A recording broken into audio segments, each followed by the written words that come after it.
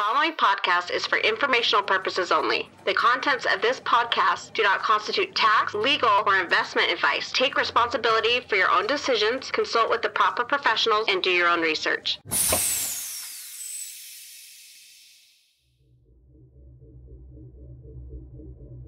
And I feel like when you start using the graph for the first time, there is something magical in it, right? Like, I don't know if maybe 20 years ago, if you would perform a Google search, you would realize that there is something magical with being able to search the entire internet with a few words. And with the graph, it's a GraphQL query, but it has something magical in it.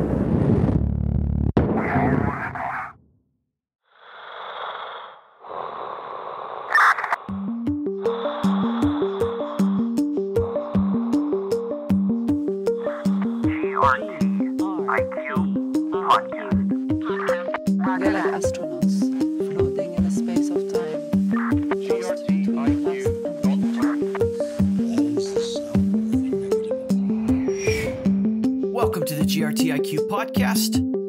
Today I'm speaking with Baptiste Greve, project manager at Node and founder of Orbis, a decentralized version of Twitter built on Ceramic and Arweave.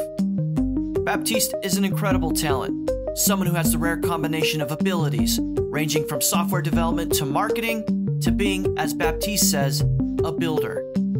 During our discussion, Baptiste talks about his journey into entrepreneurship, which culminated in the launch of his first enterprise, Unimersiv, a successful VR educational experience.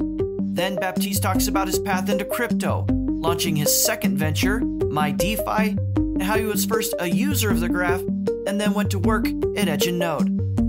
We then talk about how Baptiste recently launched Orbis, what it is, and his long-term vision for the project. And all along the way, Baptiste shares interesting ideas and information that I'm sure you'll find insightful. As always, we started the discussion by talking about Baptiste's educational background. Sure. So I went to a classic business school in France. I had the chance to do some internships while I was there, and one of them was in New York, in a startup in New York. And that's really when I got into web development, UX design. It was in 2010, so the startup ecosystem wasn't the same as today.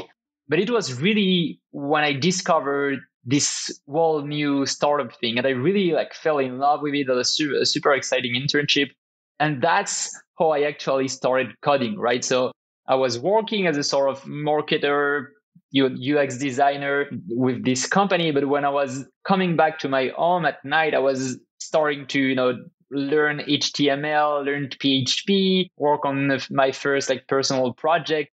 And that, I immediately loved it. And it never was part of my curriculum because in business schools in France, you never learn coding, but I just fell in love with it. And since then, I've always did it in my free time, always coding on some new projects. I'd be curious to know what it was about that startup environment that engaged you so much and kind of drove the rest of your life professionally. Yeah, I feel like it's multiple things. There is this energy that I never felt in my previous internship, right? So the previous internships were in sort of classic companies in France, and I never felt that energy, that excitement. And when I was in New York, and part of it were maybe because of the American culture as well versus the French one, but this ecosystem was just so moving super fast. I felt that everyone had a chance to actually do something bigger than that they were supposed to, So when I joined, I was supposed to do only sort of marketing stuff for this company. But then very quickly, I got a shot at doing some UX design stuff. And I really loved it, And in the end, I'm sure that if I would have stayed longer, I could have probably also helped on web development. And this kind of energy where you can switch from one thing to another if you spend time to learn and to develop some skills. I feel like this was very unique to the startup ecosystem and maybe to the US as well. So let's talk about Paris. That's where you're joining me from. It's your hometown. How would you describe the opinions of the people in France towards crypto and blockchain right now?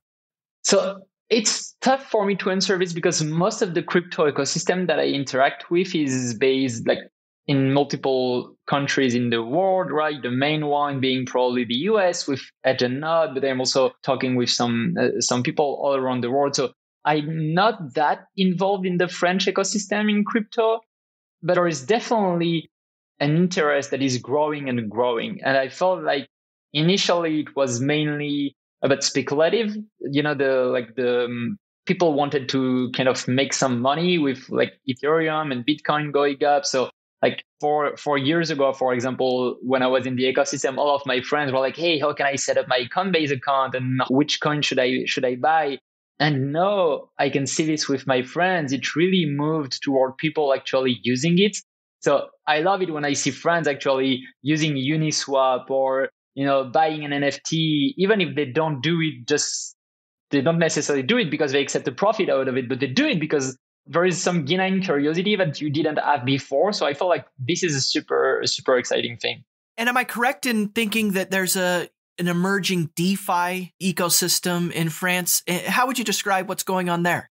Yeah, definitely. And I can see more and more companies being built in France. Even this morning, I was having a call with a French guy who was starting to work on his own like ZK proofs company. So there were definitely a lot of things happening, and I can even see it like on LinkedIn or Twitter. Like I receive DMs from people that I was in school with, and now they're like, "Hey, I saw that you're in the DeFi ecosystem. I'm launching my own DeFi company. Can we jump on a call to discuss this?" So those things are really new, right? And I feel like those people are French people. So there is definitely a trend in France with people that weren't in the crypto ecosystem before that are starting to join it as entrepreneurs or as just people that want to join the space. So yeah, that's great.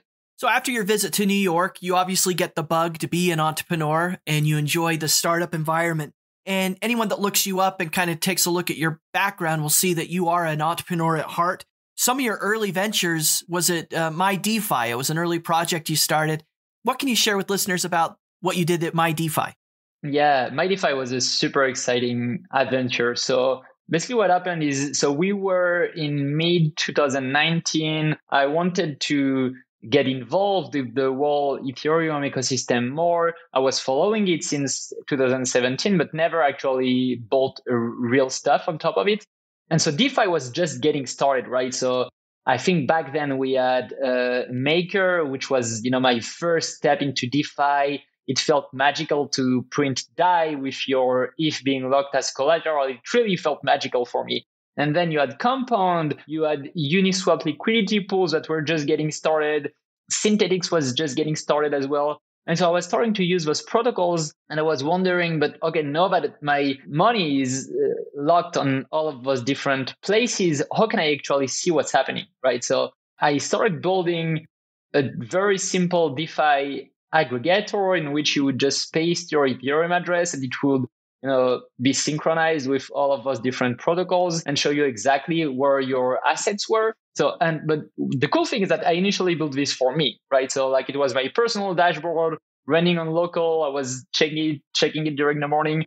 And at some point I was like, but maybe some people have the same problem as me. Like maybe I should just make it public because there are probably other people that want to use it as well.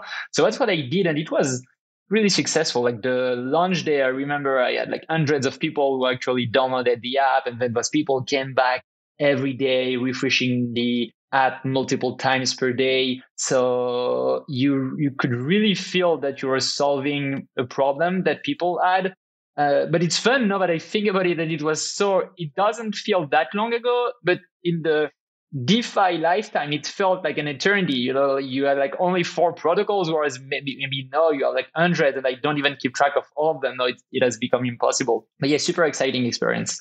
So let's go back a little bit. What was that inflection point for you to move from traditional business into the crypto space and get interested in DeFi and launching things like MyDeFi? Yeah. So before MyDeFi, I was working on my own company, which was named Unimersiv. And Unimersiv was started in 2015 at the very beginning of the virtual reality trend.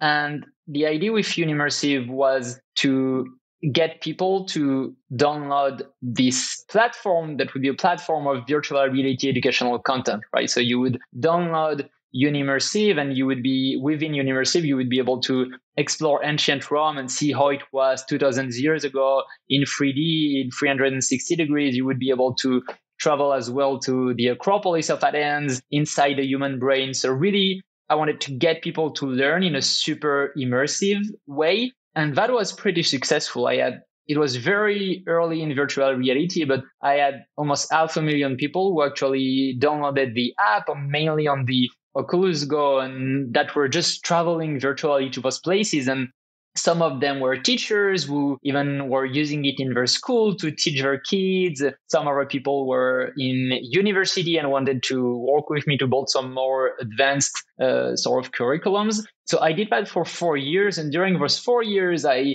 built more experiences. In the end, I had like maybe 12 or 15 different ones. And I was also improving the core of the platform.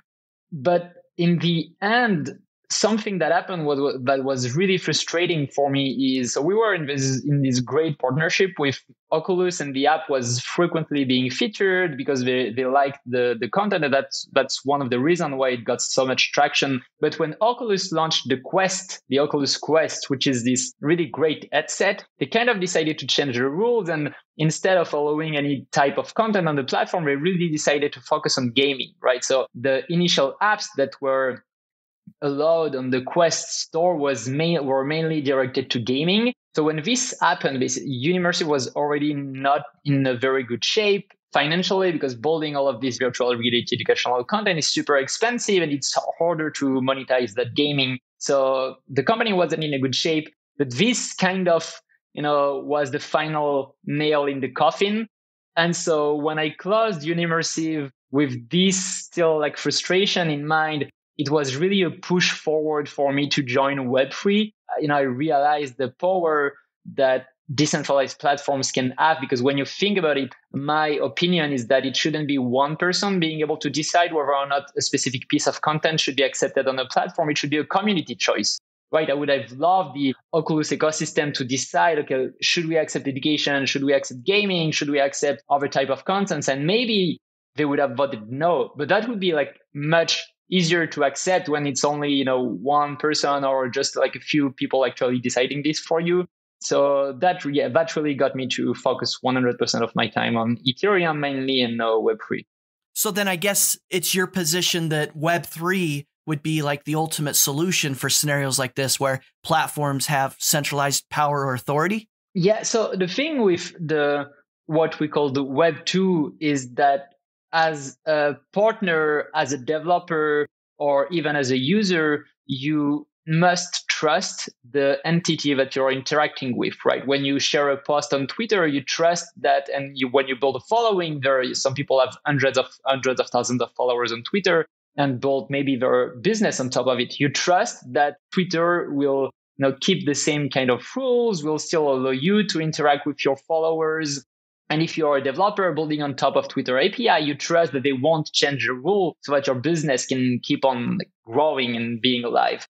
So you have this huge trust, but the issue is that the company that you're trusting doesn't necessarily share the same incentives as you, right? Like if you think about even just the Facebook algorithm or any other social networks algorithm, it's not necessarily optimized for your well-being or for you to find exactly the type of content that you want. It's sometimes optimized to get you to watch advertising or get you even maybe to get a sort of addicted so that you can come back more frequently to the platform. So the incentives are really misaligned between the partners, the users, and the company that you're trusting.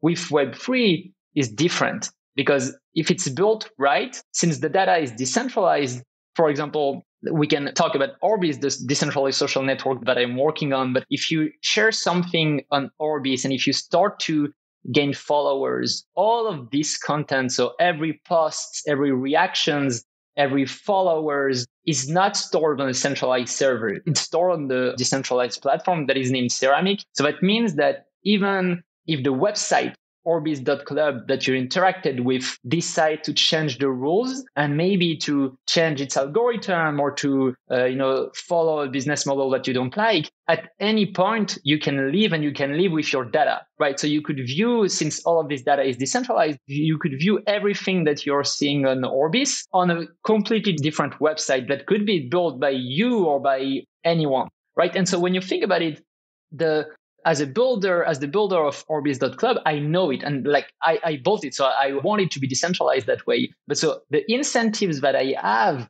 are going to be much more aligned with the users and with the partners that are going to work with me, because I know that if they don't like it, they can leave. And I know that I can't stop partners from accessing a specific type of data, right? So you can see that the incentives are really much more aligned between the users, the partners, and the builders. And I felt like this is a big problem that Web3 is solving. And this is really why I'm so excited about it.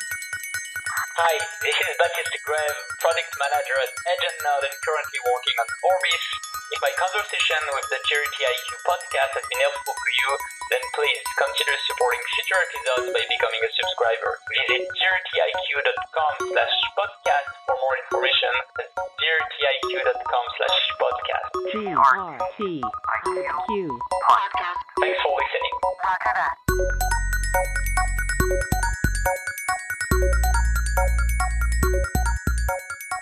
This idea of incentives is very interesting. As you said there, Web 2 has all these incentive structures that really empowers a centralized platform. So in the case of Orbis and realigning incentives, what are your incentives? What is Orbis's incentives to provide this service? Yeah, I think it's a good question. So the thing with incentives, I feel like the problem that we want to solve in Web3 is not that builders should not be incentivized, right? It's not that users should have all of the incentives. It's how you can find a perfect balance for a project or a company to live for hundreds of years, right? And so with Orbis, for example, one thing, and I was very transparent with my users since the beginning, there is one thing that I absolutely need is that at any point, if the users are not happy by some choices made by me, they should be able to live with all of their data, right? So that's the data layer stack. It being decentralized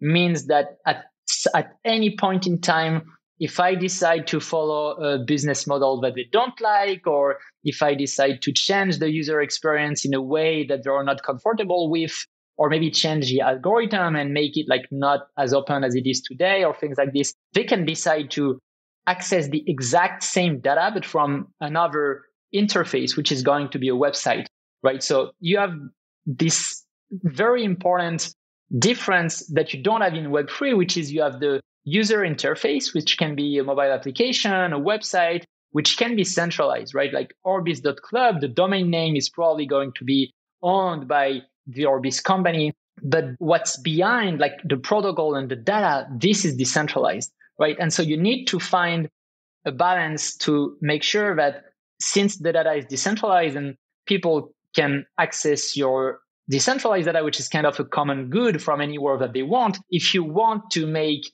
this a business, you need to provide the best user experience as possible within the things that you own, which are the domain names and the application, right? And so I felt when you start thinking about it this way, there are things that you kind of reject immediately, right? So ads, for example, are a good example. I don't want ads on Orbis because I think that they are a bad business model. But there are other things that you start embracing more, right? And there are ways, for example, in which, Orbis, I really see Orbis as a door to entry to Web3 for hundreds of thousands, or even at some point, hundreds of millions of people. And if this is something that you can succeed in, then it's easy to find some revenue streams, right? So for some example, the cool thing about Orbis is that since people log in with their wallet, you can view the different NFT collections being used by all of the users, and people can, show it in their profile picture. And I sometimes saw myself, I was looking at this user, he joins, he has a super nice NFT profile picture.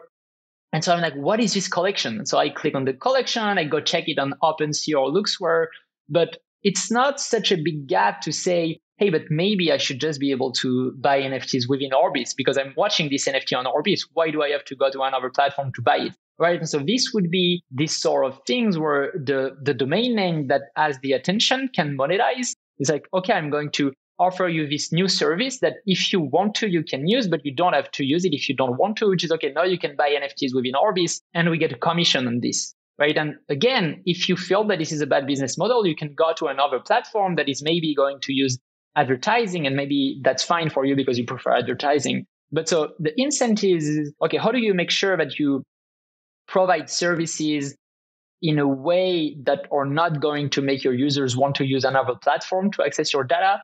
And so if you think about like the whole DeFi and NFT ecosystem, there are like plenty of ways where you could actually monetize by providing a service and not by extracting value such as attention from your users. Well, I'm excited to talk to you a lot more about Orbis, and we'll spend time in this interview exploring more about what you're doing there and inviting listeners who want to get involved to get more involved. Before we get there, what do you say to people who might have a counter argument to this idea of platforms remaining neutral? And they say something like, well, there are instances or occasions where maybe somebody should be deplatformed. Maybe the platform should retain the right to boot somebody or block some content. What do you say to people who have those types of concerns? Well, I think it's a very legit concern, right? And there is definitely some types of content that you don't necessarily want to be shared, and maybe sometimes it's going to be because it's illegal, right? So there is some content that is illegal to share and to host as a platform. But the real question is,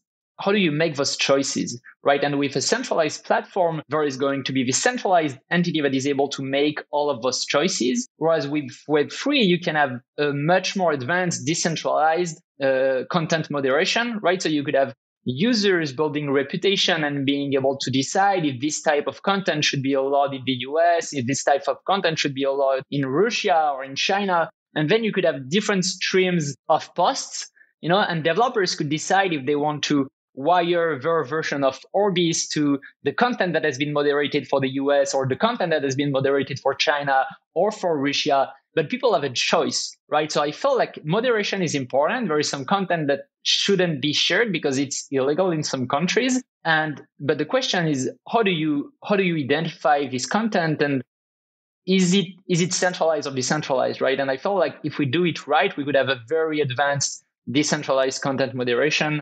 And even regarding like, it doesn't even have to be moderation, but if you think about all of like the fake news label, right? So for like, who can decide if a news is fake or not? And I feel like this is a very fascinating subject, right?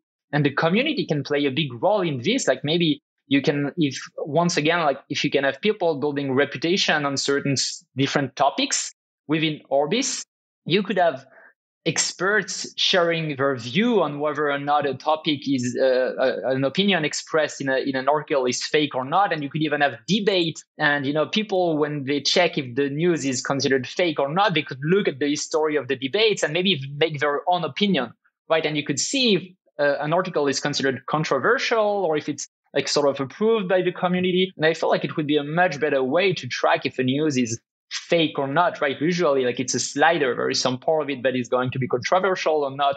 So I feel like this is the kind of problem that you can solve with Web3 by making all of it decentralized and by building the correct set of incentives on top of it. You can go much further than those centralized platforms who must pay for everything themselves, right? If you want to do content moderation at Facebook, you have to hire someone to do this work. And this is what they are doing. They have like thousands of people actually like blocking some illegal content on Facebook. Whereas you could have in a decentralized platform, you could have hundreds of thousands of people doing this maybe 10 minutes per day if you have the right set of incentives. So you can have, a much larger amount of people willing to do this work than you have with centralized platforms.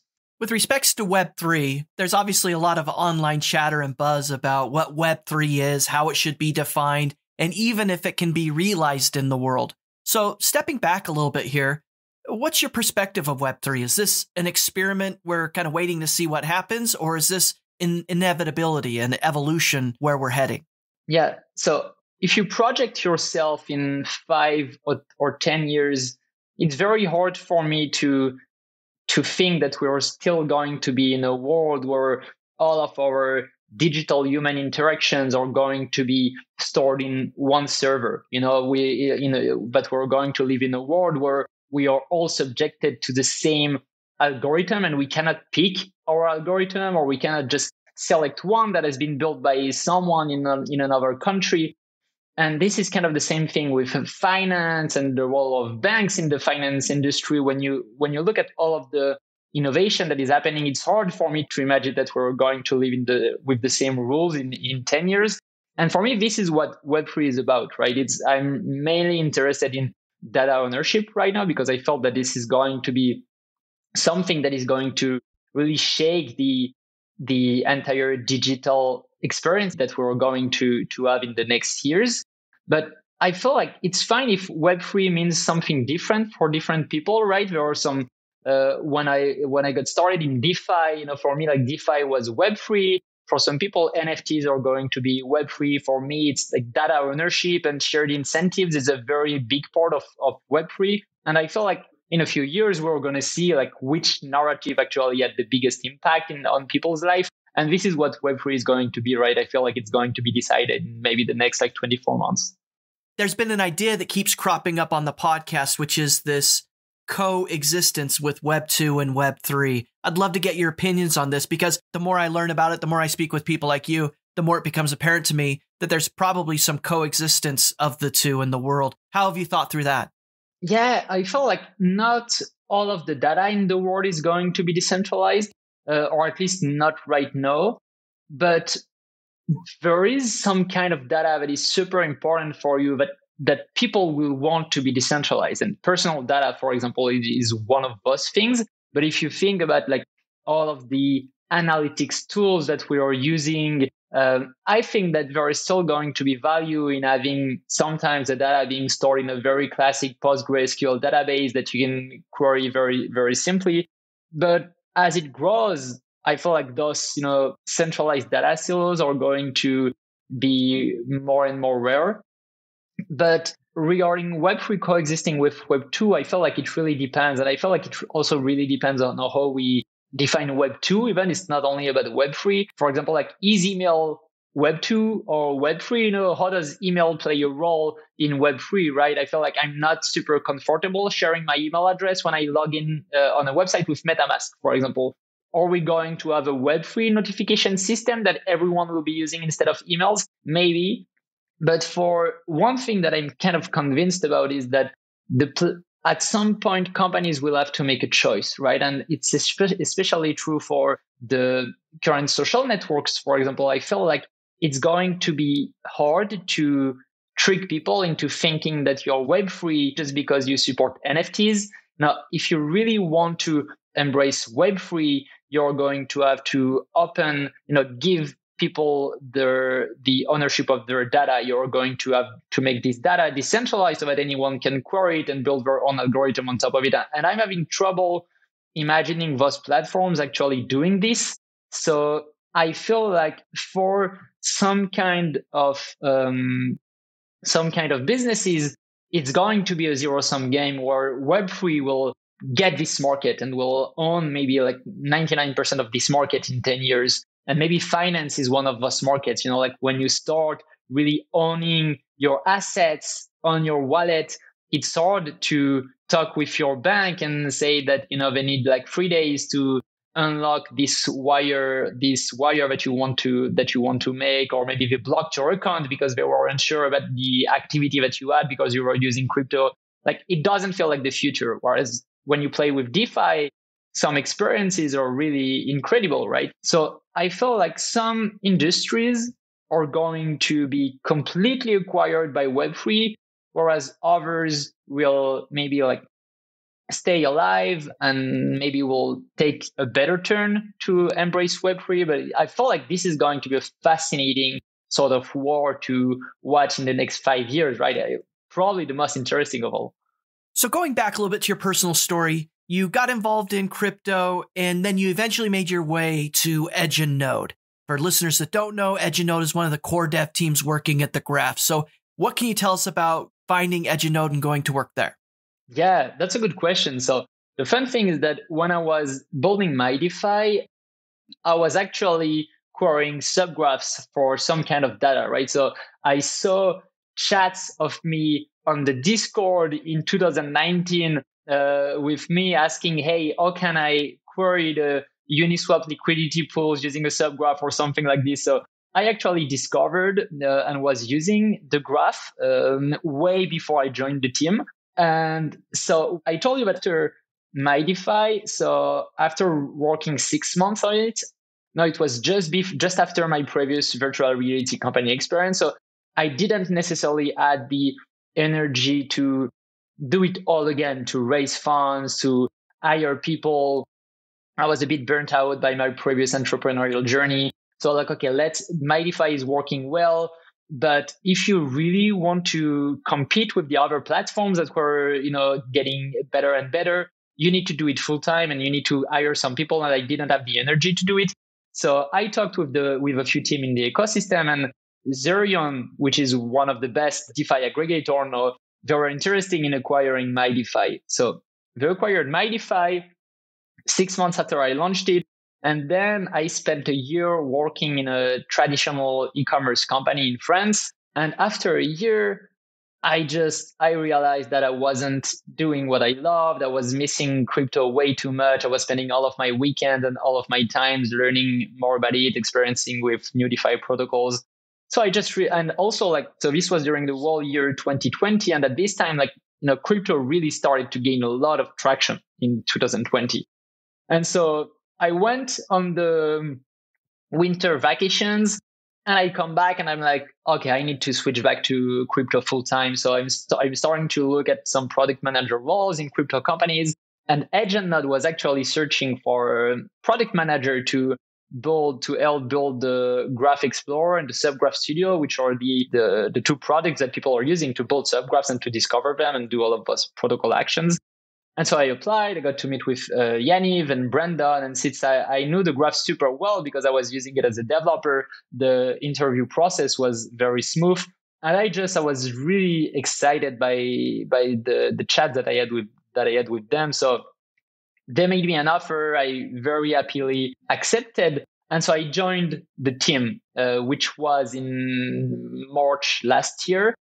And so I joined as a product manager. So my main role at this time was to launch the Subgraph Studio and the new version of the Explorer, right? Because until now, people were using the hosted service Explorer to discover subgraph. But now we have this whole decentralized experience where subgraphs are published on the network, being indexed by indexers, signaled on by curators. And so with the engineering and design team, we really built this thing kind of from scratch. And so that's what I did during my first 4 months, really finalizing all of those products and launching them, I believe, in June. And since then, it has much more been focused on, okay, how do we improve those products that we launch, right? Which kind of features our users need? How can we make it more easier to use? This kind of thing. Another theme that's emerging on this podcast in interviews with people like you is they first came into contact with the graph as a user and then made some contacts and eventually kind of went full-time into the space.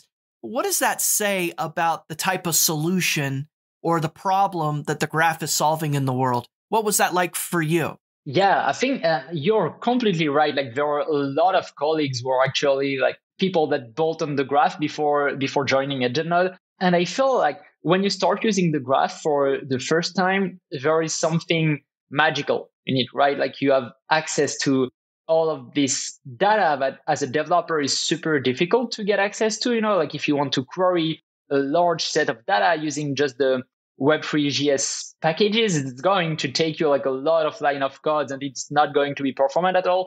Whereas with the graph, you can just do one GraphQL query and get access to all of the Uniswap liquidity pools, all of the vaults opened on Maker contracts. And so as a user, you can feel that this experience is something that works super well. And I feel like it gets people to want to join the team, right? It's kind of I don't know if maybe 20 years ago, if you would perform a Google search, you would realize that there is something magical with being able to search the entire internet with a few words. And with the graph, instead of being a few words, it's a GraphQL query, but it has something magical in it. And also the team is really amazing, right? When you get to talk with Yaniv, with Brandon and all of the other people, you can feel this motivation and this, energy that I never felt anywhere else as an employee. So what did you learn going from a user to someone helping to work and build and to grow the graph? What was some insights or early observations that you had? So the first thing is that I felt that my onboarding as an employee was like super fast, because when you arrive and you're like, oh, the subgraph developers, they want to solve like this kind of problem. And you're like, yes, but me. So I was using the graph from a different point of view than someone building a subgraph for his app, right? Like if you're a Uniswap and you're building a subgraph for your app, you're not necessarily going to be looking for the same thing than if you're MyDeFi looking to find the best Uniswap subgraph or the best Maker subgraph or the best Compound subgraph to build this aggregation thing. So I felt that I really understood the graph very well, at least some part of it, the subgraph developer experience and all of the dApp developer experience as well. But the super interesting thing was that most of my work was targeted to the network, right? And when I was querying the graph, it was back then in 2019, it was just the hosted service.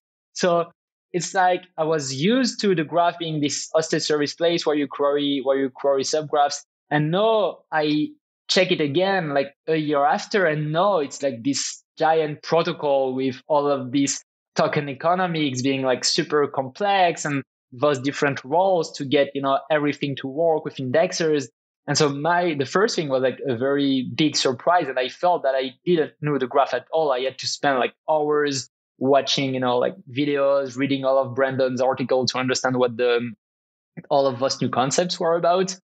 But what did I learn that I didn't know before? I feel like, apart from all of those different protocol interactions that were completely new to me, I'm not sure. Is a solution like the graph necessary for Web3 to exist? Oh, yeah, it is. And the fun thing is that when I started working on Orbis, which is built on Ceramic, I almost didn't launch it because the graph is not indexing Ceramic for now.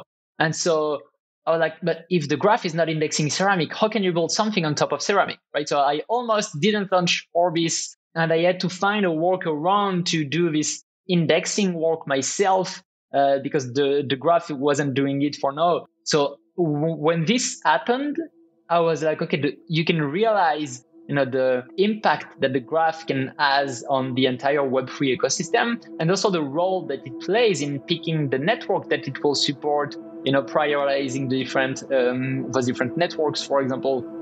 But yeah, I felt like if we wouldn't have the graph, I don't think that DeFi would be, in the place that it is right now with all of those dashboards and super smooth user experience. So yeah, it's definitely needed.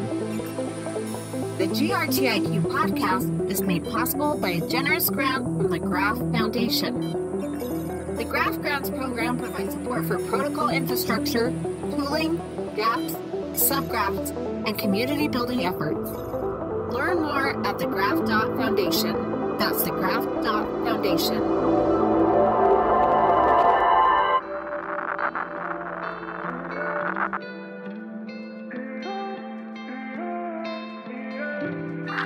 Hi, this is GRTIQ. Every week, the GRTIQ podcast shines a light on the people working to build the graph in Web3. The stories shared on this podcast not only inspire and educate, but when joined together, they create the narrative that's driving Web3, what it is, why it matters, and how you can get more involved. This podcast is fueled by the support of listeners like you. So if you've been impacted by something you've heard by one of the guests, then please take a moment and help spread the word.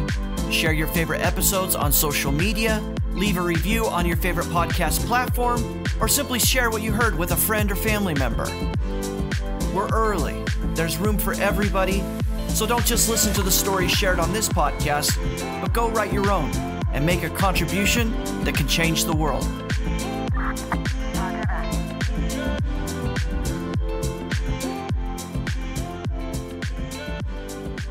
Let's talk a little bit about Orbis now. And it was something I'm really excited to talk to you about. It's come up a few times here in the answers that you've provided, but some listeners may not be familiar quite yet with Orbis. And so let's take a minute here and just describe what Orbis is and when you launched it. Sure. So the main context is what I described earlier, which is when you project yourself in 5 or 10 years, I really can't imagine like billions of humans interacting digitally together via centralized platforms. So these kind of interactions must be decentralized, and this is something that our civilization really need. And so that was a deep problem that I spent a lot of time thinking about and even working on during the past year. Even before joining EdgeNode, I had this idea, some POCs on my computer, but I always had one issue, which is that if you want the data that you create to be sort of owned, you always need to interact with a blockchain, right? So my initial proof of concept, for example, you would be using a very early version of Orbis, and to post something, I would push it to Arweave and then get the hash and store the hash on a blockchain, right? Like Polygon or XDAI, for example. And Polygon or XDAI are not very expensive to use as a user, right? But the issue is that you have this friction that every time that you perform one action, you need to validate a transaction, right? So imagine like liking a post on Facebook and having MetaMask being open and always validating a transaction. So I never launched it.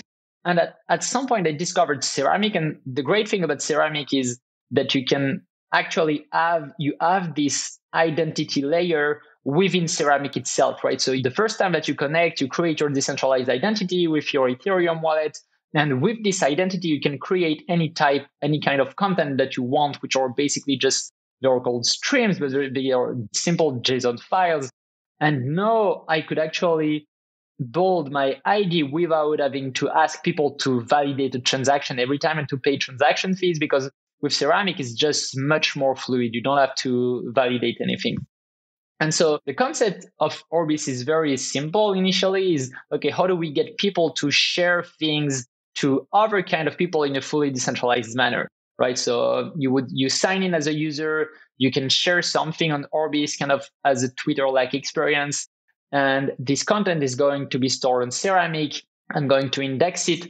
And then someone else on the other side of the planet will be able to view this content and to decide if he wants to follow you or to react to your post. So very simple Twitter-like experience. But the real long-term goal is much bigger than this. So right after launch, I implemented the feature that I was the most excited about, which are groups, right? So right now, if you think about it, most of the crypto ecosystem is based on Discord servers, right? You have all of those NFT projects creating Discord servers, all of the DeFi protocols, some super governance decisions being discussed on Discord servers.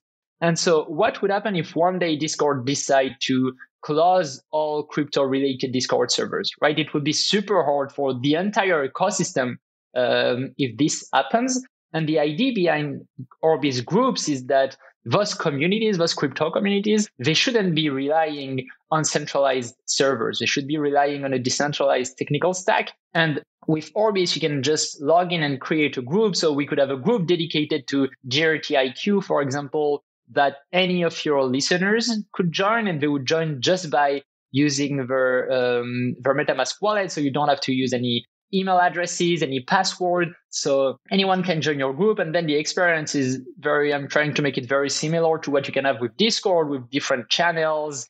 But the very interesting thing is that since you're connecting with your Ethereum wallet, Orbis has access to all of your on-chain activity, right? So let's say that instead of GRTIQ, it's going to be an NFT project that is going to create its community on Orbis. So you could have all of your users joining and being able to use the NFT that they own of this project as their verified profile picture. So like you can view the ENS name that they own. You can even view if they're verified on proof of humanity to prove that they are human. So you can have this native integration with the entire blockchain ecosystem, which is really fascinating, right? And if you go even deeper, let's say that at some point the graph creates its community on Orbis, instead of having to use Discord to share some governance ideas, then the discourse forum to share very longer term discussions with arguments, then snapshot polls to decide the argument to actually vote on the argument that were being shared on Discourse, and then the real on-chain experience. You could have everything embedded into Orbis, right? So you could have people joining the graph group on Orbis, and you could have the poll experience that would be integrated within Orbis, where all of your votes on polls would be token weighted based on the amount of GRT owned by the address that you logged in with. You could have longer term discussions, but also like shorter term discussion. And all of these things, I feel like it's going to make the whole collaboration experience in the crypto ecosystem much easier, right? So this is definitely the trend that I want to take with Orbis, is allowing communities and groups to gather in a fully decentralized way and with like crypto native integrations. When did Orbis launch? A month and a half ago. Almost 2 months, maybe like 1 month and 20 days ago. And what's been the response in this last 2 months? It has been very exciting. So I had like thousands of people that actually like joined connected with their wallet, thousands and thousands of posts. I think like I haven't checked the last number, but there probably is around like 8,000 posts that have been shared in this time frame with users, hundreds of groups being created. I think like something like 300 different groups being created. And you see those users, you have like a specific core set of users joining every day and sharing like super interesting ideas about Orbis and also about Web3 in general. And I feel like we are having some conversations that I would never have on Twitter or on Discord, right? So it's much deeper arguments or explanations about the Web3 space.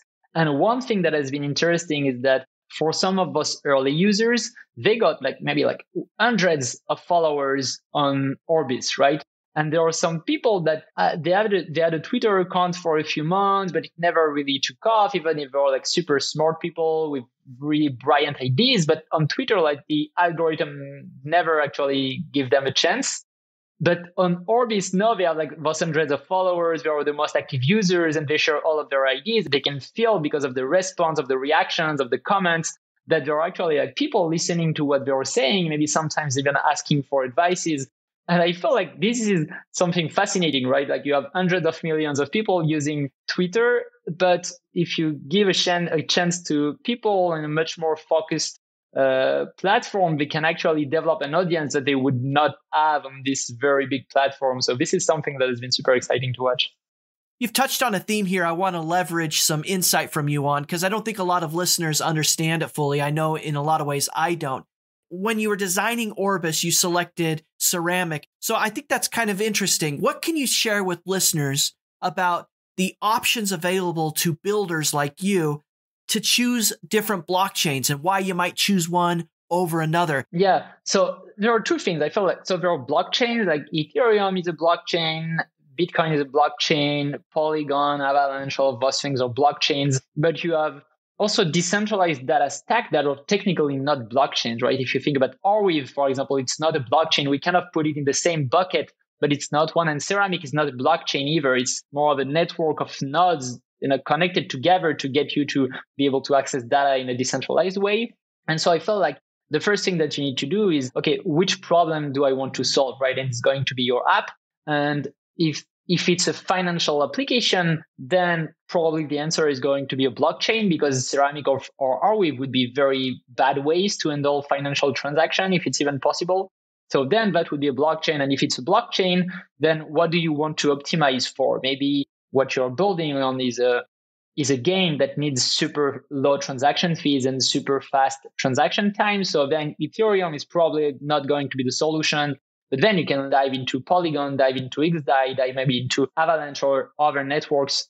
For me, I know that the problem that I had was that I didn't wanted my users to interact with a blockchain, because I felt like blockchain are super good for financial transactions, but they are very bad to actually host data, right? They haven't been built for this. So Ceramic was initially the only choice that I saw that was allowing me to have this identity and ownership layer on top of JSON data. So I said it already, but each stream is basically a JSON file, and this JSON file is being owned by a decentralized ID, right? And this relationship, it's hard to get on things like Arweave. I know that they're working on some things such as the bundler network, I believe, which can get you to access some sort of similar experiences, but the Ceramic is kind of in the sweet spot where you can have ownership on top of the data and real data, not just like financial transactions. And so for me, that was a sort of logical choice. And also one fun thing is that I wanted to learn more about ceramic because I heard about it for so long and I never dived into the developer doc. So I kind of used Orbis as a way to learn ceramic, so I kind of did it the other way around. And that ended up working super well. So I was very happy with it. So how do listeners then interface with Orbis? If I want to go use this and start getting involved, what's the path to doing so? Yeah, so that's super simple. Like the domain name is orbis.club, and all you need is a wallet. So you can either connect via Wallet Connect or via MetaMask if you have it in your browser. And then once you do it, you don't need anything else, right? You connect with your wallet. If you have an ENS name, we are going to see that you have this ENS name and it's going to be showed instead of your Ethereum address. If you have NFTs, you can use them as your profile picture and we will actually verify that you own them. So you will have a small badge showing that you actually own the NFT that you're using as a profile picture.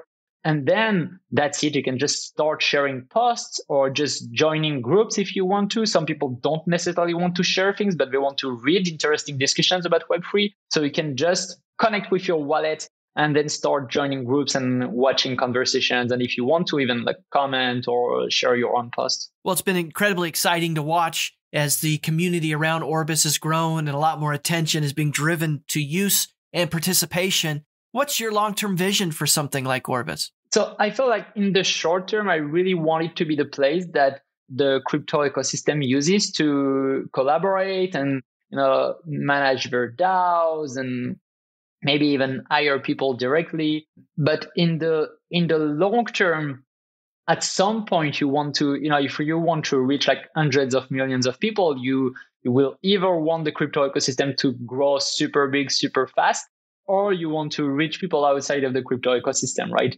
And so I feel like this is not for the short term. The real short-term focus, at least for the next 18 months, I would say is going to be mainly on crypto. But at some point, once you can have those really great conversations, and once you have maybe like hundreds of thousands of crypto people who actually join this platform, then it becomes much easier for external people to migrate to this new social network alternative because you don't have any advertising on it, because the friction to log in is super low, right? You don't even have to use an email address or a password. All you need is a crypto wallet. And in 2 years, probably like a lot of people will have a crypto wallet on their phone, and the onboarding will probably have been improved a lot. So ultimately, I want it to be the place to replace the centralized social networks that we are using today. But this is very, very much in the long term. If people want to learn more about Orbis and get involved, what's the best way to learn more? I think they should join. They should just come to orbis.club. We have a group dedicated to Orbis, which is named Orbis Community. And there is a lot of very cool exchanges and information about Orbis. So I think they should and they don't even have to connect. If they just want to learn about it, they can just go on orbis.club and go to the group URL and learn more about it. Well, you sort of mentioned this earlier, and I'd like to come back to it just for a second here. How does the graph play into what you're doing currently at Orbis and kind of what you want to do long term?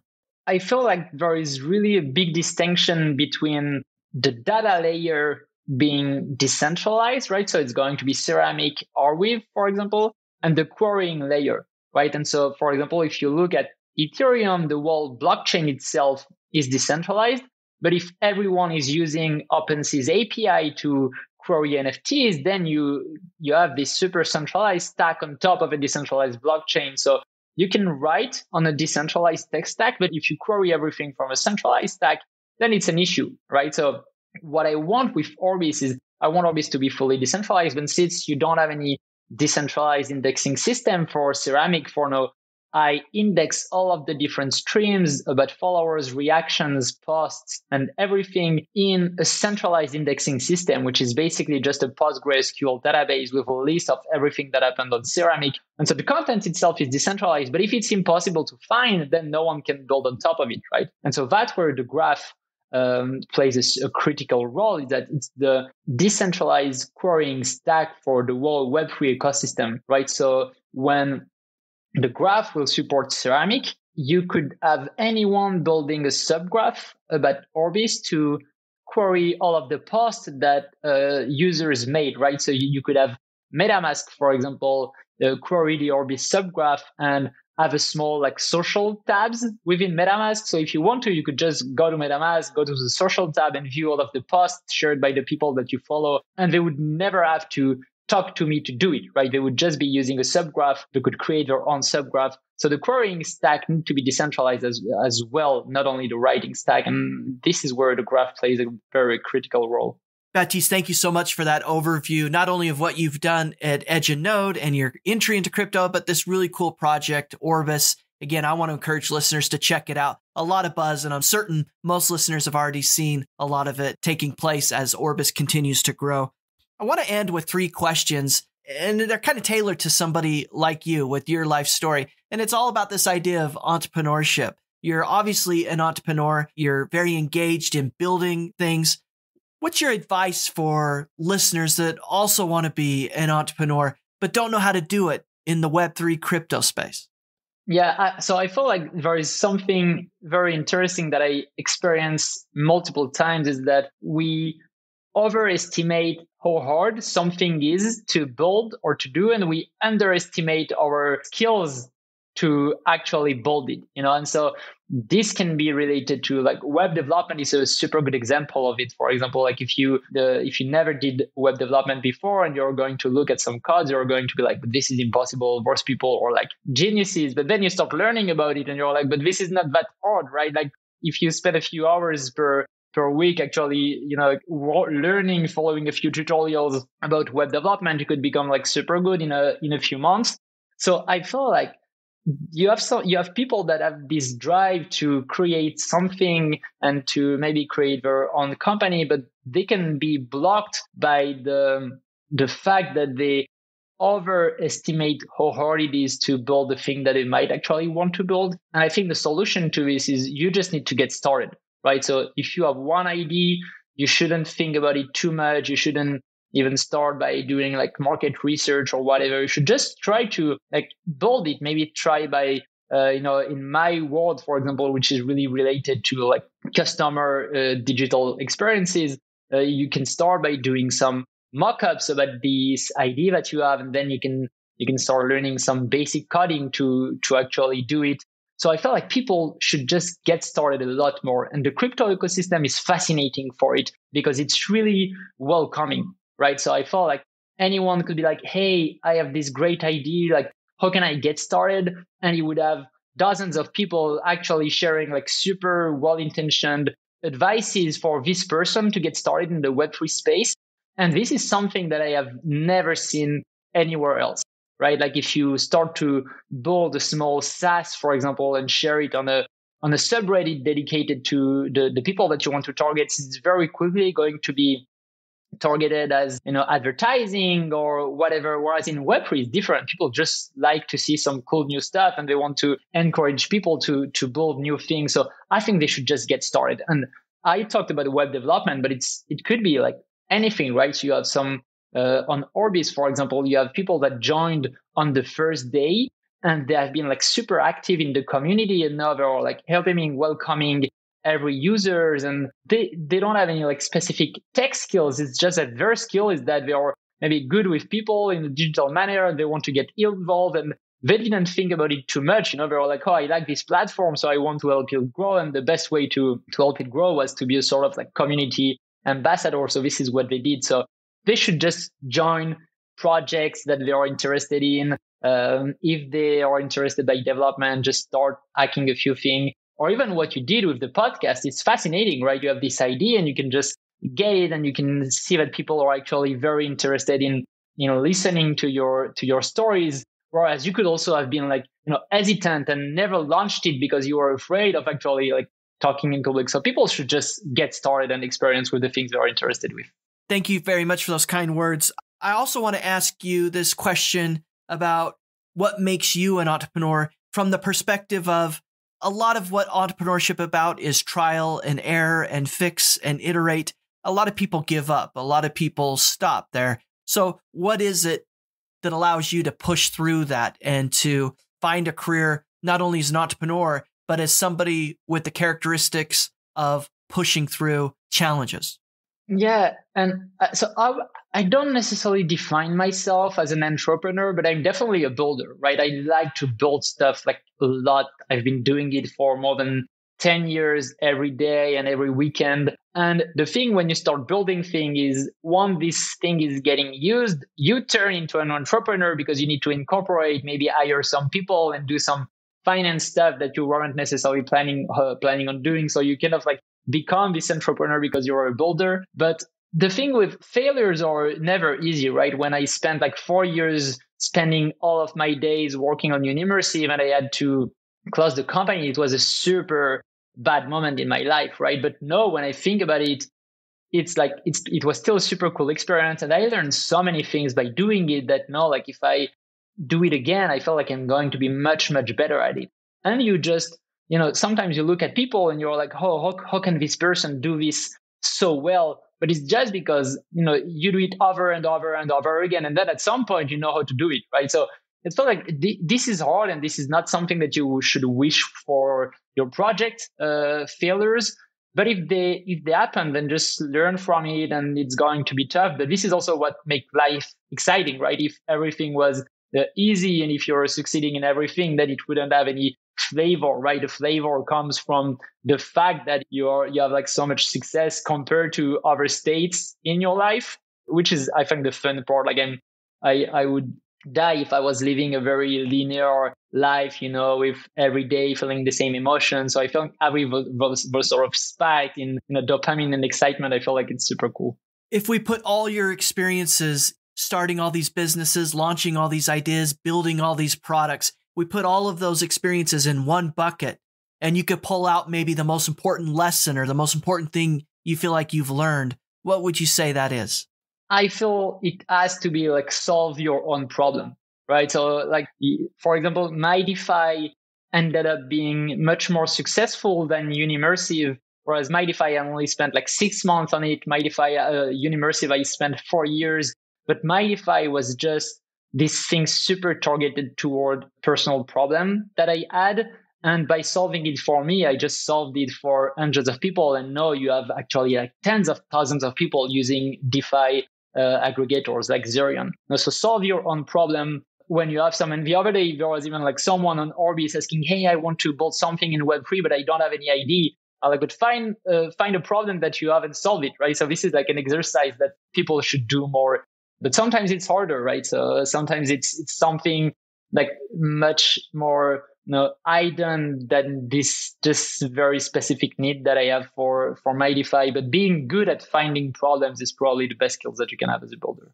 Baptiste, thank you so much for your time. You've been so generous. If listeners want to learn more about you and follow the work that you're doing, what's the best way to do it? So Orbis is definitely the place where I spend most of my time. No, but otherwise I'm on Twitter. My handle is Baptiste Greve. So that would be the two main places to find me.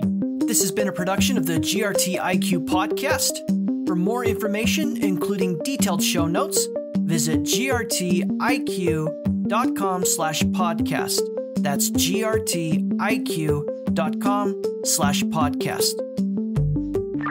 Please consider contributing to this project and helping build the community by subscribing and leaving a review. GRT IQ Podcast. Roger that.